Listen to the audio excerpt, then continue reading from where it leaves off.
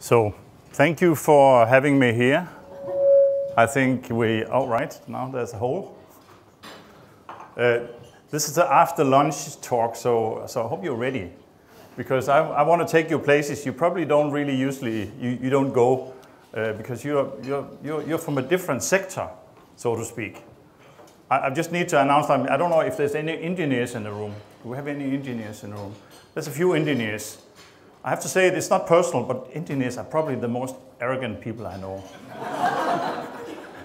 And it's not personal, sorry about that. And they're also the most kind of nice people to know, because if I have a problem, I'll call my friend, the engineer. And he'll probably come up with an answer I can use in my plan, because, I mean, engineers are detailed and structured, and they know how to fix things. So communication is interesting also, that you can call the right people and announce the right things, and then get kind of a progressive development in the future. I'm from Samsø, which is a small island in Denmark.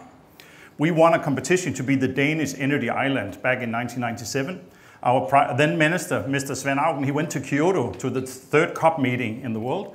At Kyoto, he announced that Denmark would cut down 21% of the present CO2 emission. 21%. That was a very ambitious target, and he was not really kind of popular when he came back. Industry said this is going to be really expensive. I mean, this will be kind of a threat to competitiveness in the world market, because I mean, now we're going to pay a really heavy tax, which we do in Denmark, or carbon tax and stuff like that to achieve these goals. But this minister was kind of sturdy. He wanted to do this. So he called a community, like a competition, to find the place in Denmark that would commit to this process and be 100% self-supplied in just 10 years. Based on local commitment, local ownership, based on present policies and funding schemes, and also based on today's technologies. I mean, proven technology that was out there also for this change. So this was kind of the starting point on this project. If you were the community of my island, what would you think that kind of a minister would announce that you are now going to kind of fulfill his ambition about cutting down CO2 emission and committing to 100% sustainable energy in just 10 years? I mean, my community was just as quiet as you were now when they heard this, because they think if we keep quiet long enough, it'll probably pass and go away. It's something from Copenhagen, and it'll probably never really apply on this island, and so let's just pause it and wait a little bit, and it'll probably disappear, like many policies are changing all the time. We invented a new word for it. We call it commonity. I don't know, you probably already saw that. I couldn't spell the English language. But commonity is a contraction of common plus community. So the commons is a very old word for land shared by a community. The commons, administration of the commons, you have heard about the tragedy of the commons. The commons in general was a valuable asset in the old days, when private ownership was not as kind of actual as it is today. So common administrated by community must be commonity. You agree? Good. So let's introduce that as a new word in the English language.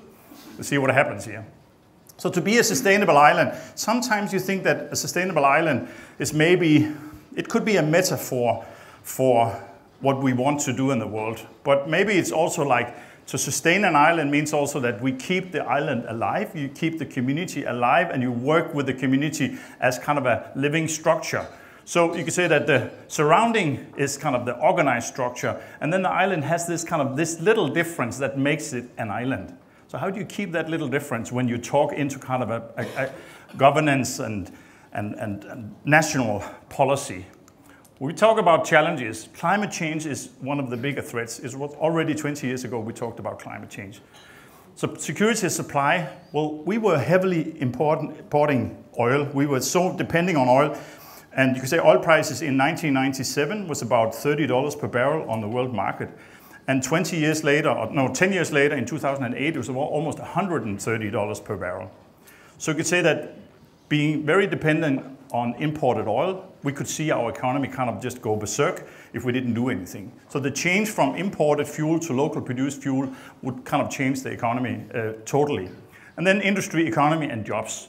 It is a tough deal to keep jobs in local communities. If you have a successful company, what happens? It will either be taken over or bought by a bigger company and moved to the city.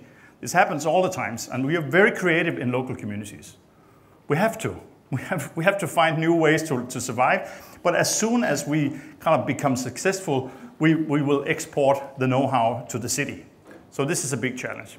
This is the system we are operating in. You could say that the Danish energy system is really complex and very well functioning. It is connected to Sweden, Norway, and Germany, and therefore we have something we call the North Pool. So everybody is feeding into the same system. It's wind, solar, biomass, coal, gas, whatever we have available is fed into the same system and organized by an electricity distributor, and it's working super efficient. We never have blackouts in this part of the world. And this is also policy driven. So policy makes us able to connect to the grid, which means that if we want to make business and we have a plot where we can put up some wind turbines, we are by law allowed to connect to the grid. And thereby we can be electricity producers and connect to this also. So this is a possibility we're working on in the future. We know we cannot do this ourselves, so collaboration between sectors is really crucial for this to happen. So we cannot say that we are independent from everything. No, we are not. We are very dependent on the surrounding communities, and we want to talk to them. We want to be part of the process, and not to own it and run it, but to be part of it and be kind of a successful developer, but because of the connection, will be a stronger developer. The system is in operation, and by this, in 10 years, we became 100% self-supplied. So it happened over, the first 5-6 years, we actually did the whole transition. We have 11 onshore wind turbines, 11 megawatt capacity. We're producing all the energy we need. We have 10 offshore wind turbines. We're producing all the energy that goes into transportation or offsetting CO2 emission from transportation. We're grid connected to the mainland, so we reduce the CO2 emission from the production in coal or gas-fired power plants from the mainland. So this is happening. We have district heating instead of oil furnaces in houses and so on and so forth. So when we do the math and the whole calculation, we have a minus 3.7 tons carbon emission per capita on my island. So we've succeeded in this. So we can actually send a report back to the minister that we did it. And then he said that, yes, but you have to do better, because we have new goals now. We want to be totally free from fossil fuels in the future. So we always kind of raise the bar and have new targets to do this. But we proved that if you have a specific focus on change, then change will happen if you have the right conditions and the framework is right for us. This is an investment of about 500 million Danish kroner, which is, I don't know in pounds, it's maybe 50 million pounds worth of energy installations, shared by only 3,700 people, which is kind of very high investment per capita that happened here. And it was all bank finance. It was all financed because of the energy savings from kind of the then lesser imported cost of fuel from outside. So we could go to the bank and say, here's the budget. Can you lend us the money? And they would happily do that because we could actually earn the money by saving import from outside. So the investment profile was less than 10 years payback. So this was all interesting and good. So the following I'll talk to you about is how we then did it. Not so much how, but more why. This is my island. You can see it's quite nice and beautiful, the island. In the background, you can see there's some windmills. And further out in the background, you see there's some smoke coming out of a smokestack. Can you see that on the picture? This is nearby coal-fired power station. So this is carbon dioxide coming out of the chimney. So when we talked about wind turbines here, you could say the reason why, I don't know, how do you feel about wind power? Do you have some resistance? Do you like wind turbines? You're nodding.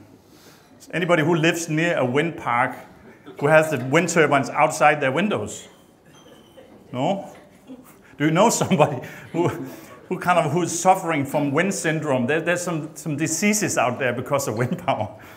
Low frequency noise and stuff like that. Do you know about that? You've heard about it.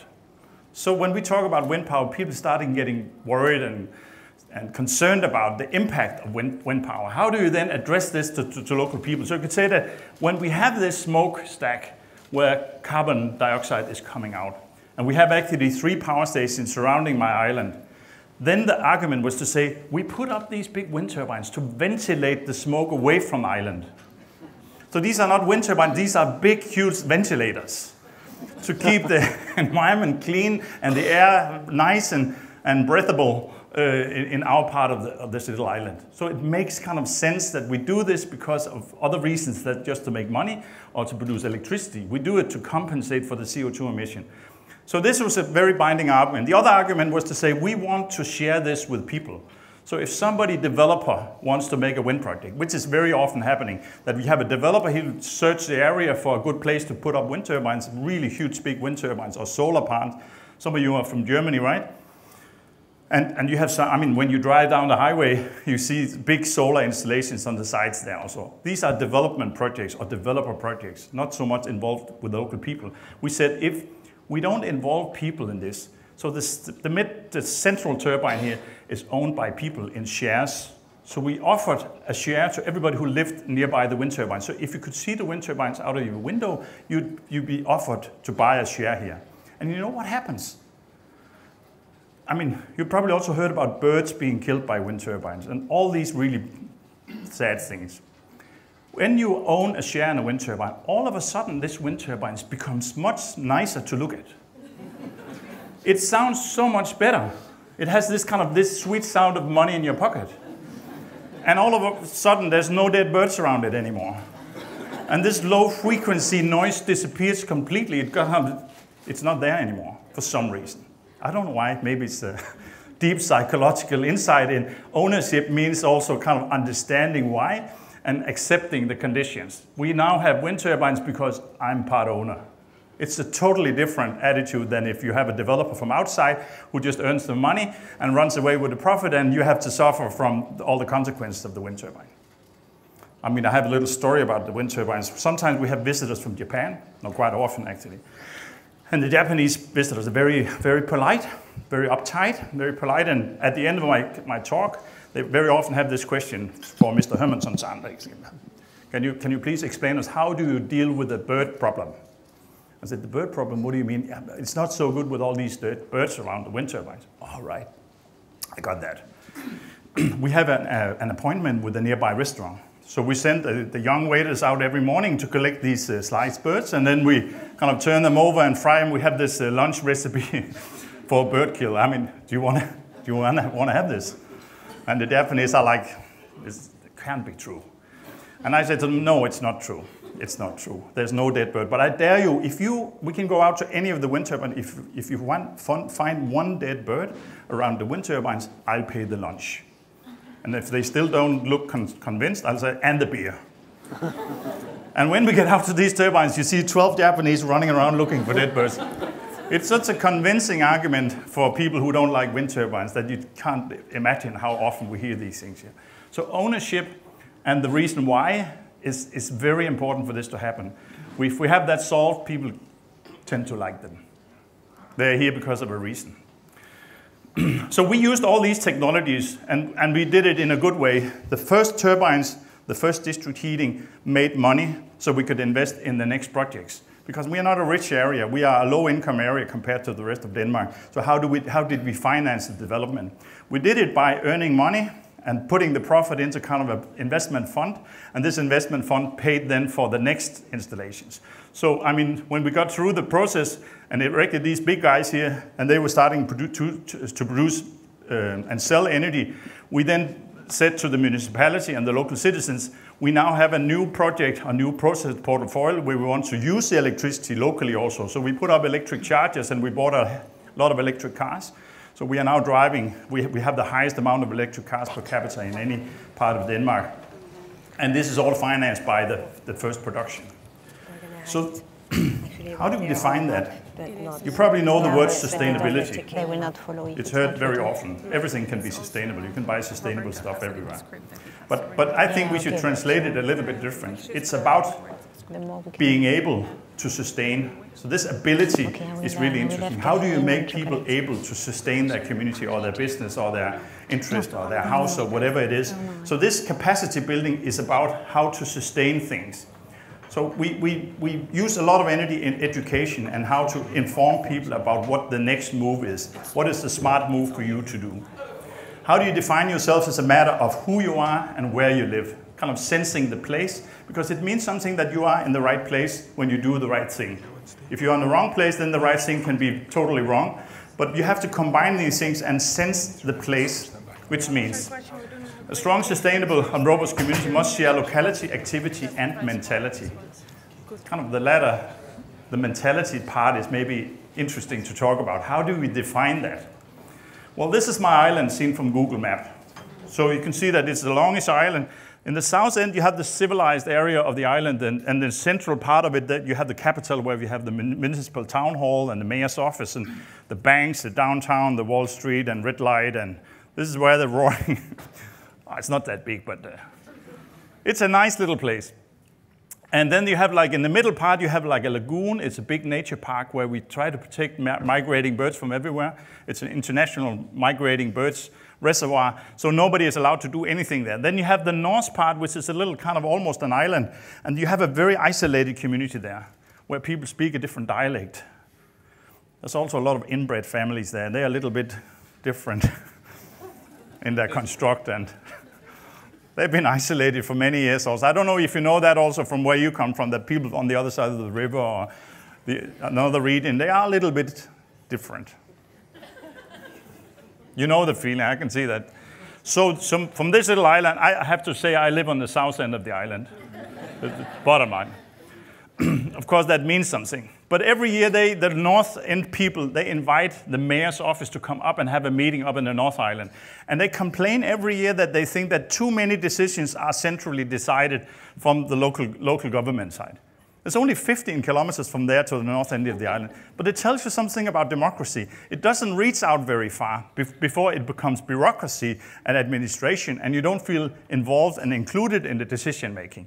So democracy is a vulnerable thing. I mean, we are now in London and Brexit and the European Union. So I mean, you all know about that. Democracy is a vulnerable, difficult thing to talk about, because if you don't feel included, then it becomes bureaucracy and system administration and not so much commitment and direct connection to this also. So we try to talk ourselves into that also on this island and say to them, this is not one island. This is many small communities, and we want to cooperate and work together. This is Denmark. Have you all been to Denmark? So you know Denmark. On the right-hand side, you have Copenhagen. It's almost in Sweden. It was the capital of Denmark when Denmark was all of Sweden and Norway, and I mean, Denmark was a big country once. Now it doesn't really make sense that it's all the way over there to the right, where you can see that my island is right in the middle of Denmark. You can see that? So we are the center of Denmark. We know that. It's very sometimes hard to convince the government that we are the center of Denmark, but you can see that, obviously, I made my point.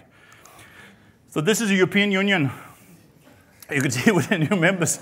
It is not Brussels or any other way. Samsø is the center of Europe. Here's the world. And as you can clearly see that you probably thought that where you came from was the center. It is not. This is my island. But of course, it's seen from my perspective. And the point is that sometimes we become too kind of global, too multinational, too everything, and not really focused on where we come from or where we are. So you have the UN Sustainability Development Goals, and you have many other things here also. And it's worth for kind of commitment for the whole world.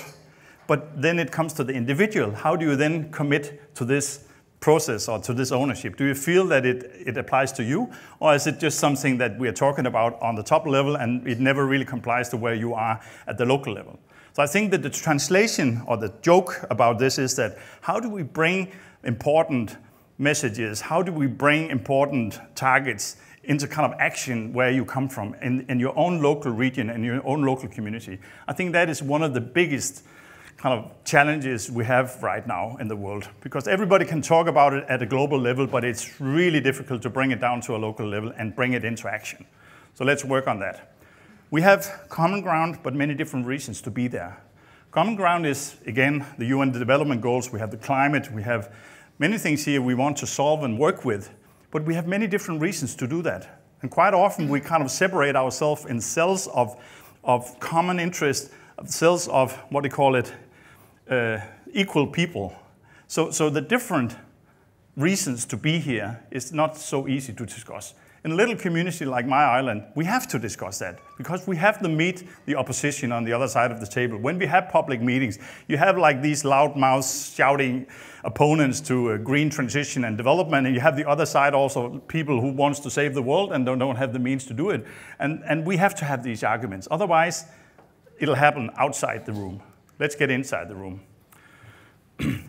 So this quote is basically focusing on that. I have to read up from here. Strong leadership is a vital component in any successful pioneer project. The paradox is that change is the work of love, but the driving force in the realization is love walking hand in hand with power. So I don't know how it is with you. So over here I can see maybe more power people. Or do you have any old hippies in the room? We have a hippie over here. So this is the power people and this is the love people. So of course, we drive things because of passion and because we want things here also. But we also kind of realistically know that we need to be in business to make things happen.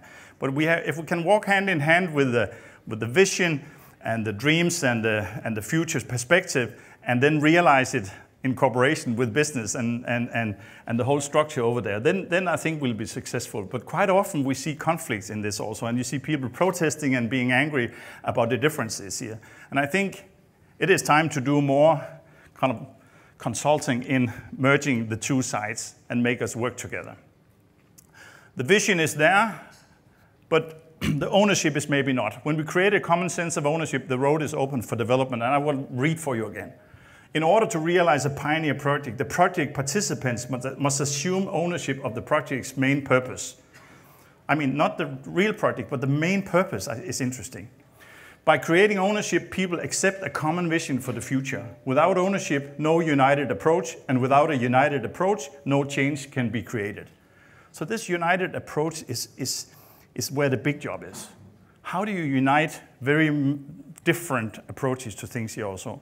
And I think that is kind of what we have achieved and why we have become famous. That's because we united the approach and we kind of made a common direction everybody could appreciate and say, yes, we will go that direction. We'll do our utmost to be successful because we need it. We need to work together. And then we kind of cut the edges a little bit and say to them, it doesn't have to be all my way. It can also be a little bit somebody else's way, but all together we'll meet kind of common successful development of the future. We create what we call kind of a burning platform. We talk to ourselves about why do we do this? What is the driver for this to happen? It's maybe kind of prosperous, kind of future business and stuff like that, but it's maybe also the fear of losing your job or losing your structure, your family, your house. And the threat could be if we don't do anything, then in 10 years to 20 years time, things will be so different that we can't really live here. So what if we think in 10 to 20 years time, we'll want to see the changes happening in front of us and then roll it back and backcast to today and say to them, to be able to be 100% self-supplied or be kind of sustained, we will have to do this tomorrow and this in 3 months time and this in 3 years time. It's kind of like a business plan for communities. When we gather people around this business plan for communities or this burning platform, all of a sudden we start to talk about the purpose and not so much about what's in it for me, but maybe more the common purpose. And then we can connect with what's in it for me afterwards. We have learned that when we meet people, we need to meet them where we kind of commit to the process. So in a meeting like this, I have the floor. I can talk now for as long as I'm allowed by the organizers. And then you can go home and you can think that, oh, I like that, or I didn't like that, or this was boring, or whatever. So in our new way of meeting, we try to organize people in new meeting forms so we connect people more. So we put people up in big circles. And then we have the purpose in the middle. We define the purpose and set up the agenda and agree on the agenda in the middle of this. And everybody talks to the agenda. So we don't have one speaker. We have many speakers. Everybody who is participating in the meeting is potential speakers. And they'll speak their mind about their opinion about this purpose. And then we can go home with the feeling that everybody connected to this and everybody is now part owner of the process. And this is a whole new feeling about ownership, and it's so much more fulfilling than having meetings where you don't really know if you're connected. You can see there's a few connections here, but the rest of the people, did they actually like it or not? Or are they going home kind of not really considering what to do about it here also. So new meeting forms is really interesting, that you can connect with a different purpose.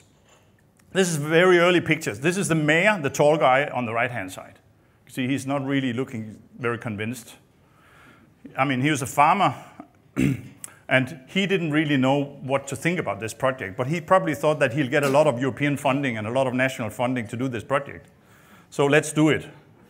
His purpose was not, I think it was not really kind of heartfelt. The guy in the middle, he's the local trade and business chairman for the association here. He had a plumber and kind of a workshop, and he could do all the district heating, the foundation for the wind turbines. He loved the project because he could see the potential. There's a lot of work here. And the other guy is the organizer. He didn't really think much about it because this is just more work. So this was the beginning. We put up a few solar panels, but gradually we kind of learned from it, and we invited people to participate. The openings of things here, we celebrated. We drank a lot of beer and a lot of coffee every time we had a new project, because it was kind of a reason to celebrate every time we had a successful development. And we became more and more brave. So we engaged with jack-ups and big investments and infrastructure projects that was much more dangerous because we didn't know anything about what we were doing really. But we successfully developed these things here also, maybe because we did know that we had to call people, experts from outside, to come and help us and do these things here. So the development kind of is to say, we want to go this way, but we need to find out who we want to walk this walk with. So these guys are investors. You can see that these are local hillbillies and rednecks from my island. Many of them I know very well. So we invited them to come and invest. We invested almost 240 million, 24 million British pounds in offshore wind project. That was the biggest investment we made, and it was really kind of dangerous for us. And so we put everybody in a bus and said, let's go to the factory where they produce the foundation for the wind turbines. So you can see this big steel construction. This is the foundation. And we put a hard hat on everybody, so they became very important business guys. And we walked around in the factory, and you can actually say that good stuff. Let's buy 10 of these guys. And you can see how people kind of grew by doing things here also. They kind of straightened their backs, and you can see they became more important. We are now in business. So we had to, when we entered the bus to go back, they had to go sideways to get in there because they were really, we were now in business. We were important people together. But doing this together and kind of risking our money and doing the project, we also kind of grew a confident trust that we could do more. We were actually able to develop the country or the community despite the differences in a successful development, which led to kind of a local ownership that was not only ownership of the wind turbines, but it was ownership of the development and also ownership of the future, which I think is very important. If you can talk about the future and then do things that will step by step lead you into the future, then you can also trust the future. You probably see a lot of communities around the world that doesn't really trust the future, what is going to happen out there. If you want to develop and change, it's important to meet people where they are. So in the development, we are very often approached by consultants from outside, and they want to help us. Well, they want to have our money in other ways. If we are not ready to ask the question to the consultants, they'll give us the answers before we even ask the questions, and which might lead us into different directions that we didn't really think about. We didn't think that that was our main direction. So when we get people together, it's very important to talk into kind of a local context where we know each other and we are dealing with the real problems. So when we talk about UN development goals, number 7, affordable clean energy for everybody, we talk about will anyone invest in it? Who is going to own it? Who will take the profit? Who will take the risk? What is the impact on the environment, and what's in it for me? I mean, we're talking about basically how do we change this vision to be a business case that I can be part of, and then invite people to go to their bank manager and say to them, I want to have a huge big bank loan and participate in this project. And you need to be convinced about that also, because if you're not convinced, he'll never give you the money. So the investment comes from this confident trust that we can actually make our own destiny and make it possible for us to be there. When we talk into this also, we talk into culture. I mean, you know the Viking metaphors from the Scandinavians. I don't know if it's about being the happiest nation in the world. I mean, for some reason, it's Finland the last 1 or 2 years. It has been Denmark for a long time. I don't know what happened in Finland, but they took over this, the most happy nation in the world. Have you heard about that? Do you believe in that? You know, Oprah Winfrey, when Obama, he visited Copenhagen, she was following him, you know, the talk show hostess, and she wanted to interview the most happy family in the most happy nation in the world. And they found an innocent family in the north part of Copenhagen and interviewed them. I don't know what came out of it, but it's kind of ridiculous. But I think it's about trust. So kind of taking kind of the joke out of it, the trust element is interesting. In the Viking period, Denmark was all of England, it was all of northern Germany, it was all of the Baltic area and Finland. So Denmark was a huge, big country then. And how did they lead that country? I think they led it by trust, maybe also a little bit force and violence and other lesser important things. But I think the myth is that they were violent and cruel, but I think the reality is that they were really good in trusting each other. That if you trust me, I trust you, and we'll help each other and we'll develop this. So we believe in having local leaders, and we trust them with the leadership of how we want to develop this also. We don't have central organizations kind of sending out messages in a top-down structure. We'd like to share the ownership, and we like to base it on trust. So this is a new area of development. How did these guys, I mean, the Vikings, first they came to England, and I think the Vikings, they made London. Then they went to Ireland, and then they made Dublin and Cork and stuff like that. So then they made them because they wanted to make business. They were trading stations. And you could say, how did they do that in these open longboats?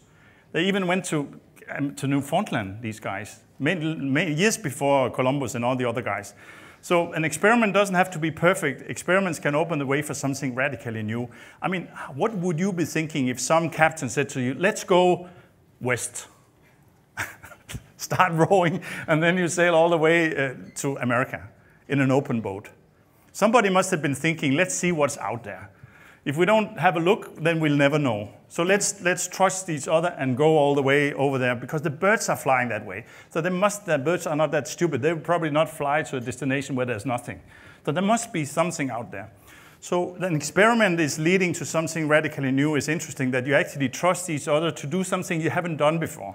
That you go ways that nobody has walked before. I think that is really, really interesting in this perspective.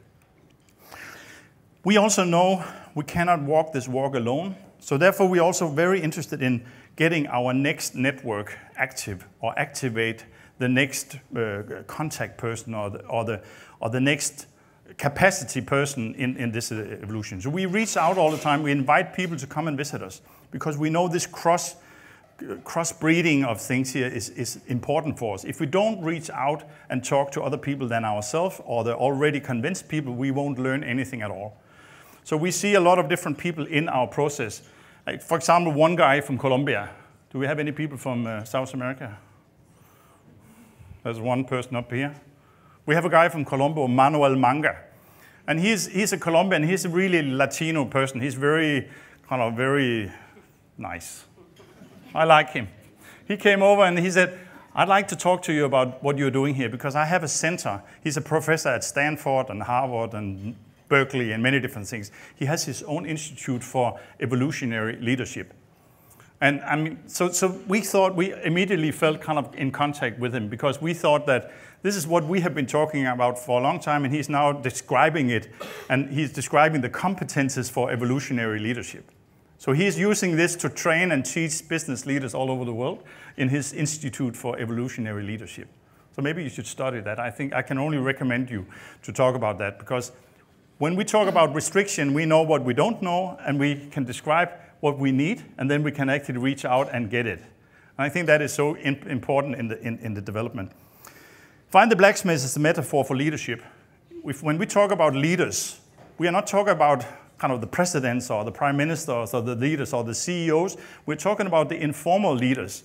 In a room, there's always somebody who is kind of have this natural leadership in him or her, who can actually stand up and do things and kind of walk in front of a process and help it and nurse it so it can grow. So how do you find these these informal leaders in your myth? And I think that is a very important thing also for a local development. For this, we also need education. So the Nordic education system is basically like any other education system. I think the difference is that we have something we call the folk high schools. The folk high school system is a system where you actually take time out of your life.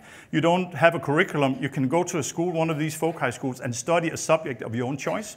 And you can actually be good at something. It can be singing, painting, drawing. It can be rowing, parachuting, whatever. It can be many other things. It can also be philosophy or whatever you like to do here. These folk high schools has, for the last 200 years, been kind of the cradle of creativity and innovation in Scandinavia. And I think that is maybe one reason that we trust each other so much, that we allow each other to have these open areas where we can go and study other sides of ourselves and not just be specialists in financing or in engineering or in other subjects here also. So the complement of your other side or your more creative side is really interesting.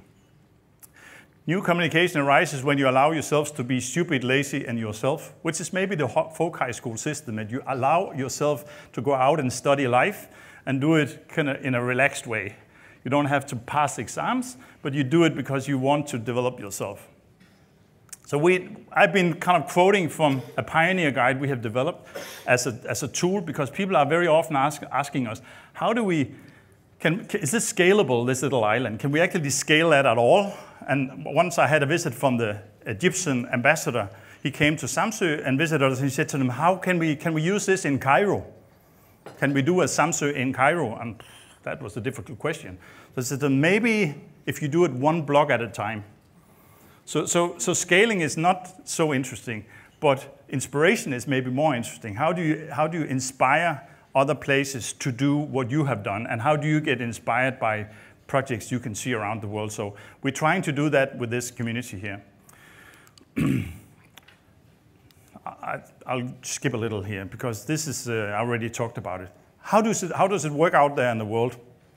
I'm now a mentor in a program in Canada where we are addressing this project. I've now been there for 4 years, and every year we educate 25 communities, all from east to west in Canada, off-grid native communities, where they are suffering from high oil prices and lack of energy and lack of resources in general. And the provinces has kind of a treaty where they have to offer for very cheap, what you call a very cheap cost for local citizens. And the expenses on giving them fuel and keeping them alive is really, really high. So the deal is with the provinces that they will keep on paying for this, but gradually will change every community here to be self-supplied with renewable energy. And therefore, they'll eventually save the cost of keeping these communities alive. They ice truck, they fly it out to these communities. You can imagine how expensive it is and how polluting it is also to have these little diesel generators idling around in all these communities all over across Canada. So this is not just a small place, this is a lot of communities. And this is not just happening here, it's happening in Indonesia also. We have 17,000 islands in Indonesia, 250 million people, all based on coal. We are working there as well. We're working with communities around the world where we are trying to make them self-supplied. So the Samsø Scale project is there now. We have the European Smart Islands Network. More than 300 islands is connected to this project, and we try to develop this. And this is not just small islands, it's also Crete and the Canary Islands and Madeira and some of the bigger islands, Sardinia and Sicily, and trying to do that in a more sustainable way. Sustainable development is a long haul, but together we can do it. We have been part of a process where we now have a political program or a framework in the European Union talking about sustainable communities. And they have been kind of more and more politically decided to go that way and finance projects around in the European Union.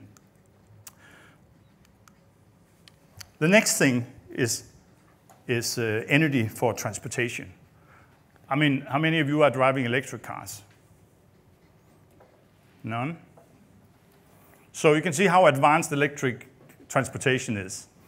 I'm not trying to kind of mock you or anything like that, because it is not yet kind of normal for people to drive electric cars.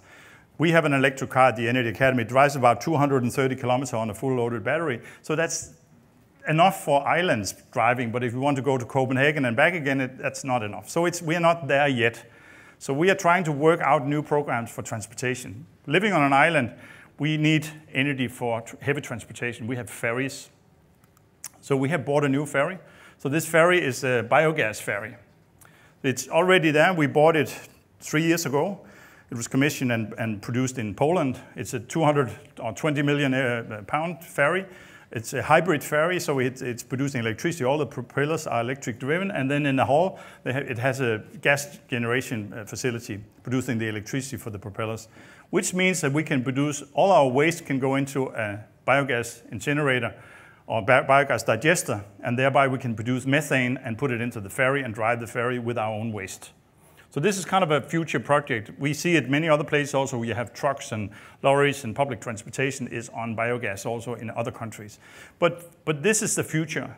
We can deal with two things also, that we don't waste too much, we don't produce waste, and we can then use the fuel for ferries, and then we'll solve two things here. Actually, when we announced this, biogas for ferries, the joke on the island was that the toilet compartment would be kind of a separate, they would have a system. Yeah, you can imagine how it works. So the captain would say, this is the captain. We have a little headwind today, so if you want to reach the harbor in time, we need everybody on row, seat number this and this, to go to the toilet now. We need extra power, because this is virtually what it is. It's methane from digested biomass that is working here, and it is working. So this ferry is already announced. This is our crown princess and her daughter announcing, giving it her name, and it's really, really good. The ferry is super efficient. It drives without no sound. You can't really hear it because it's electric propeller, so it's a very, very safe and good ferry. Commodities equals biodiversity and people. So in my talk, I have been trying to stress that what we do here is not so much about technology. It's not so much about financing. It's about finding that the diversity of people who can do this, who can make this happen, and invite them to participate practically and directly in the process of change. And then we have this activated level of civil commitment in this also. And this is also activating not just people, but also finances and resources and energy in the perspective. Because this public or this people's energy is really, really important for this to happen. When it comes to kind of the bottom line, it's about bread and butter. How do we create a community that is self-sustained, where we every year create new jobs and we every year generate kind of the possibility for young people to come and establish them? You probably, I don't know where you came from originally, if you all come from big cities, but some of you might have come from rural areas, from little towns and places outside the cities. How many of you are rural people? Oh, not so many. You're mostly city people. So you don't really give a damn about the rural area. Because the rural area is really important, because I think in the future we need to be friends with the rural area. That's where the food comes from, that's where energy comes from, that's where clean water comes from. So what if we think that the rural area has to be vitalized and kept alive, because this is where all the resources for the big cities is coming from. So I think we need to find ways where, I think many young people say have a dream about moving. Do we have any young people here who dream about living in a green area with organic vegetables and a healthy environment where you can grow a family and make them happy and healthy? So a lot of young people, young families are dreaming about that, and not to live in a polluted city. I'm not pointing in any specific direction here, but but to bring your family up in an environment. But it's not possible because the jobs are not there. The jobs are here in the big cities. And this is maybe kind of a little crooked. I think in the future we'll look at a more diverse community where we'll create jobs and possibilities for people to establish themselves, because this is what the young generation want. They want this change. They don't want this stressed life in the city. And maybe sustainability will come with that decision also, when we actually decide to change the pattern and change the lifestyle. So this is me working at work. And I just want to end my talk with a little joke, allow me, because we became very famous because of this project. So we've had a lot of headlines, and you can find, if you search Samsø Island in the web, you can find news articles of CBS and BBC and CNN and all the stuff here. I mean, actually the joke on my island is that when CNN is arriving again to talk about the story, I call some of the friends and say to them, are you ready to give an interview? CNN is here. Oh, no, not again, they say. I mean, everybody else would stand up and be there. And especially my ministers will be there. I mean, this has been kind of one of the things that connect us to the Danish government, because if Time magazine is on Samsø and they want to talk to a minister, a responsible minister who was part of this process, and I called them and said to them, are you ready to give an interview to Time magazine? They'll be there in a sec. I mean, they'll probably say that I'm particularly happy to say that I've always been very supportive about this Samsø project, and I think that it's a really nice project they've done here, and I feel deeply connected to this process. And next time I call my minister, he'll be more responsive and talk to me about this also. But this is a front page of Time magazine. I don't know if you can see it, but up here there's a little ball here on the left-hand side. And underneath it says Arnold Schwarzenegger. You can see how small this ball is. I don't know where we're getting. And down here on the right-hand side, you can see it's almost twice as big as Arnold Schwarzenegger's. It has my name on it. So this, I can only conclude that my balls are twice as big as Arnold Schwarzenegger's. And this has been an advantage in many cases, and especially Americans, they love this metaphor. Maybe it's too many hormones, I don't know. So by this, I'd like to say thank you very much for allowing me to speak at your conference. And I hope that you had an insight in how we are working, and enjoy the rest of the beautiful view from here. Thank you very much.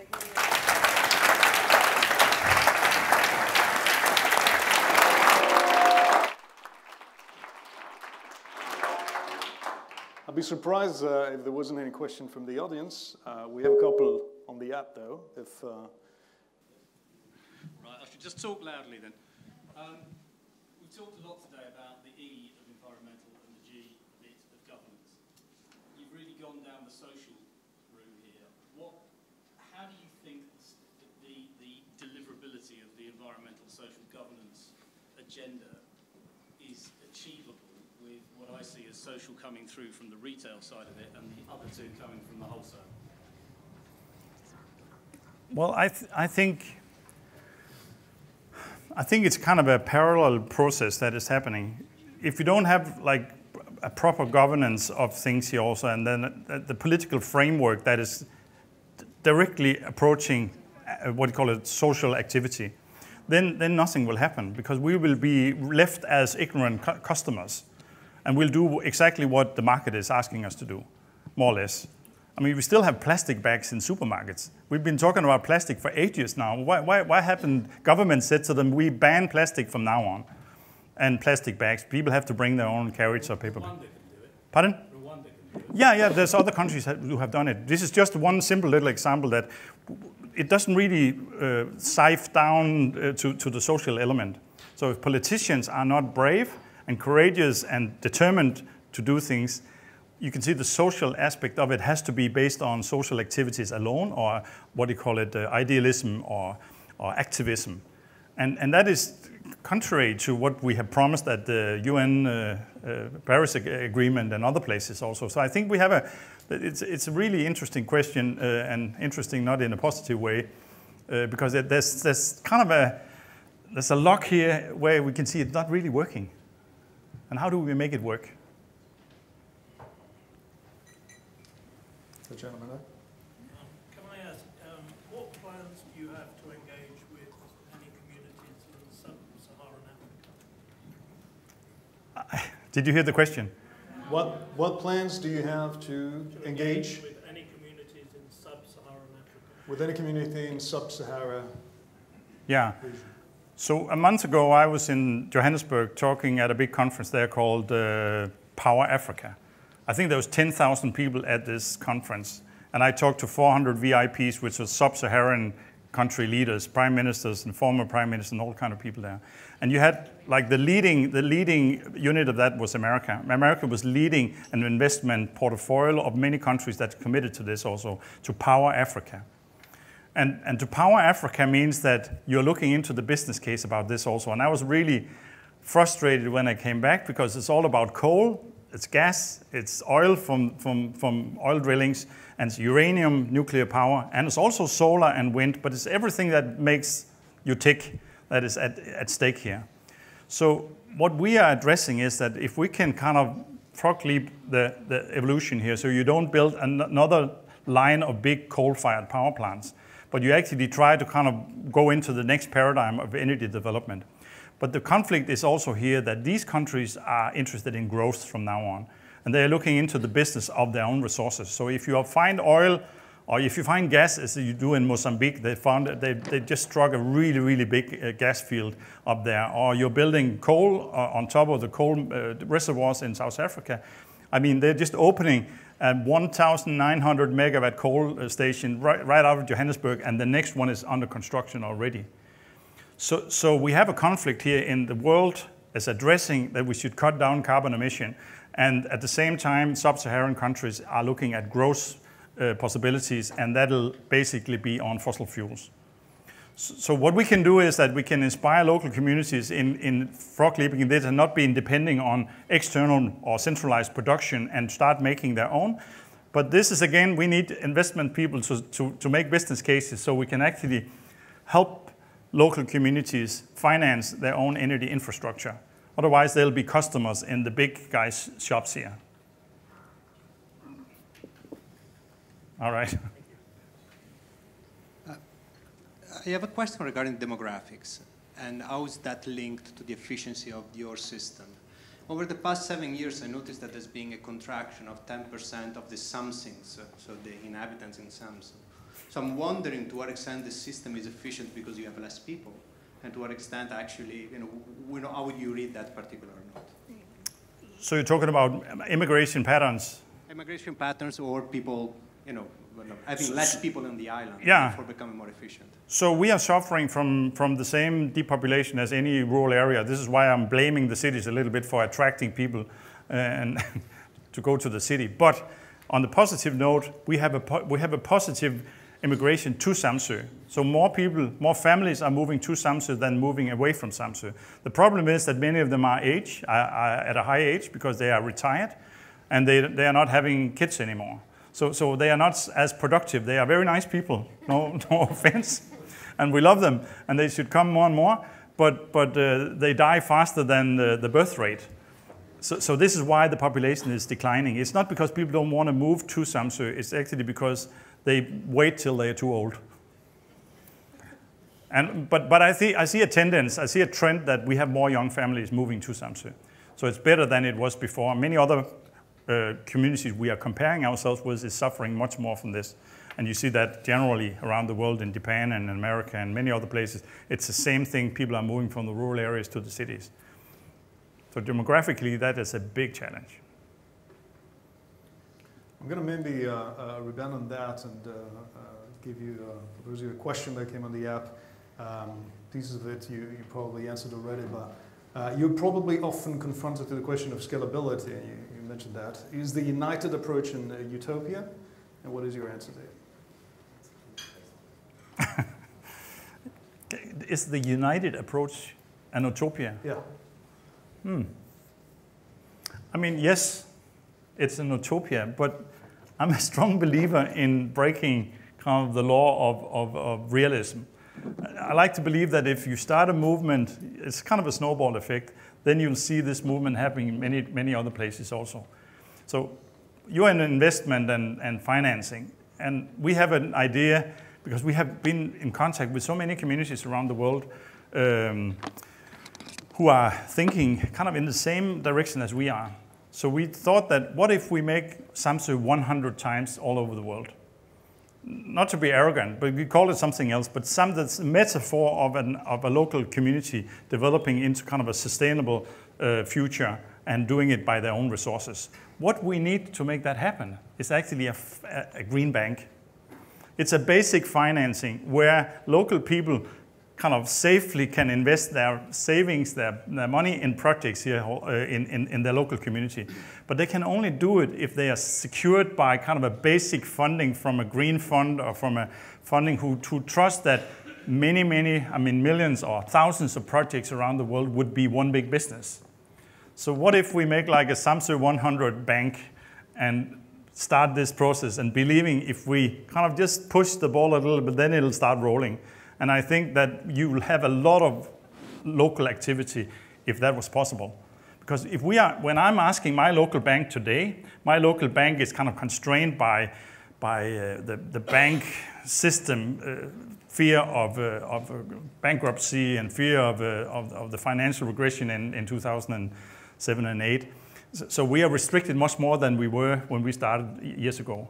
So we want to have risk investment based on kind of a fund structure, a green fund structure that trusts that this is a good idea. And then utopia will be realistic. I don't know if there was a lengthy answer to this also. Absolutely. Well, to the audience, of course. So another one, which again, I think that you touched upon in a way or another. Sustainability versus globalization, is that the underlying message? I think it is so closely connected because we are now one big market. Everybody is trading all over the world. And we are moving all over the world also. I mean, not the whole population, but there's a lot of movement here. So the global community is there. We can't really separate ourselves from many things here also. I mean, I remember my Minister of the Climate, Ms. Connie Hedegaard, who used to be the Climate Commissioner of the European Union. She's one of my heroes. She is a favorite. She's a strong leader and a very, very powerful lady. But she said publicly that Denmark successfully disconnected growth with energy consumption. And I couldn't help thinking, yeah, that's fine. But what we did was that we actually decommissioned heavy industry to China and India and other places here also at the same time as we kind of went more and more into IT and kind of low energy consuming things here also. So that's nice. We can say that. But in reality, we should add the CO2 emission from the heavy industry in China to our kind of local economy because it's basically still due to our consumption that they have a CO2 emission in China. So yes. Thank you. Is there any other question? Yes? Yes, one more question. How do you store your energy? Store? Yes. Do you have any challenges with it? Yes. I've been told that few plants were actually stopped because they don't have possibility to sell it in a time frame? So there's many ways of storing. One is batteries. And I know, I mean, I'll go around. I'll come back to your question directly. I just had a report from Adelaide, from South Australia, where Elon Musk has installed a really, really big battery. And everybody was very suspicious that this battery was just a marketing thing for Elon Musk and Tesla and the whole thing.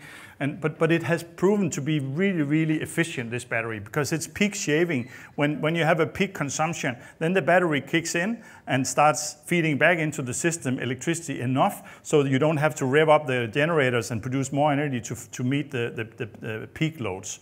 So the battery is a coming technology, and this is a very good test and very good demonstration that this is the future.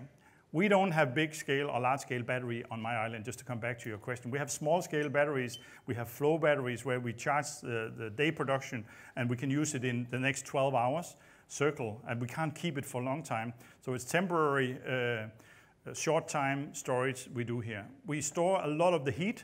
When we generate heat, we put it into tanks. We have a solar production from the daytime. We put it into tanks and storage tank, and then we feed heat or hot water into the houses in a radiator hot water system that is operating there. Electricity is tricky, but because we are part of the North Pool, we feed the electricity into the system. If there's a shortage of water in Norway, then we'll feed electricity up to the Norwegian hydro dams, and we'll pump water back into the reservoirs. And this is not something we can decide in Denmark, but this is a market-driven process where if the prices are low on one side and high on the other side, then it'll naturally run that way. And because we have this North Pool agreement, then the connections are paid for by the differences in the prices. So we actually have a Scandinavian pool of energy. It's not 100% storage, but it's leveling out the ups and downs and the peaks and lows of the energy system. So this is how it's working today. But in the future, we hope that more electric cars and more batteries will help us store electricity on a larger scale with the future technology. But we are not there yet.